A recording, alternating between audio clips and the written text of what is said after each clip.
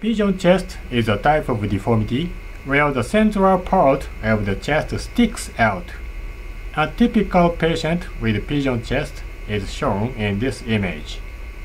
The deformity's name arises because the protruding shape of the chest is similar to that of pigeons. Pigeon chest is a common name of the deformity, but its medical name is pectus carinatum. Pigeon chest is the opposite of funnel chest, in which the central part of the chest caves in. The frequency of pigeon chest is around 10% that of funnel chest, meaning pigeon chest occurs in 1 in 2,000 or 5,000 births. Patients with pigeon chest often seek correction of their chests for such reasons as 1. The protruding shape of the chest is conspicuous even when they are closed. 2. The rubbing of underwear against their chests when they move causes discomfort and pain for female patients. The protruding part of the chest mainly consists of cartilage. Cartilage is flexible and bends when we push it. So, when the surgeon pushes the protruding part of the patient's chest, it sags and is temporarily flattened. Consequently, the basic principle in the correction of pigeon chest is to push down the protruding part and keep it in the correct position.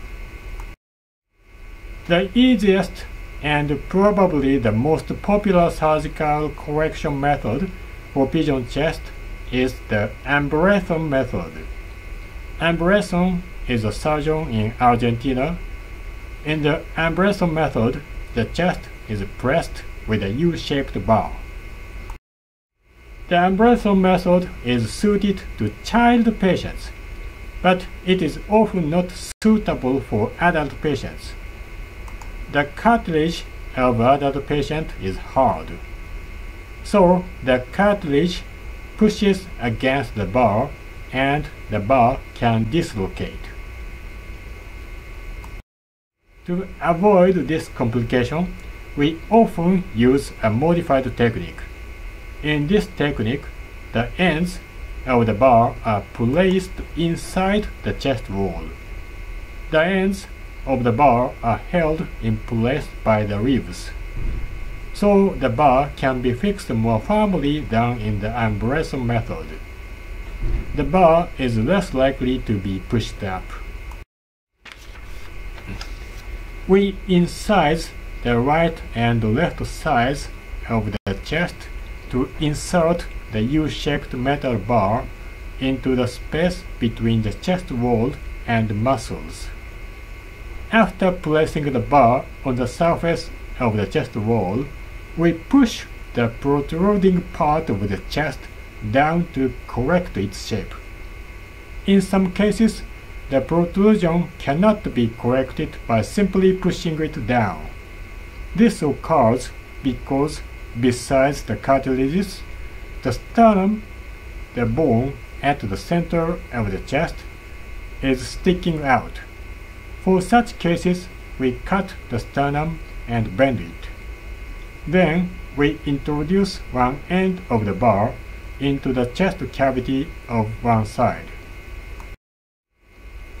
We then move to the other side and introduce the other end of the bar into the chest cavity on the opposite side. The dynamic principle in the correction of pigeon chest is explained again. The chest wall is pressed downward. The cartilage bends and the protrusion is corrected. The correct shape is maintained by a metal bar. In the abrasion method, the whole bar is placed outside of the chest wall, and the cartilage pushes up the bar.